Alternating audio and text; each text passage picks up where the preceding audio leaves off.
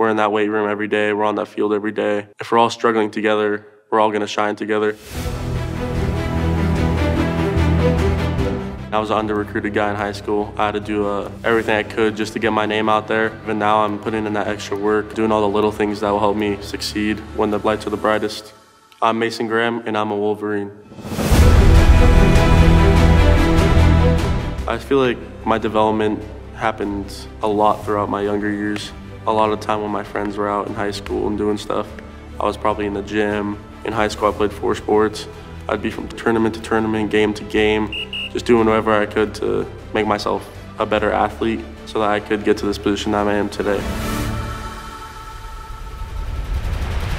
You gotta love the grind. The engine's always running. Just that wear and tear and pushing and pulling on another 300-something pounder every play is gonna take a toll on you. Being a Wolverine is playing for all those legacy guys that have come before, all of the guys that have put on that winged helmet, everyone that's played for the Maize and blue. I mean, there's just a lot of culture, history.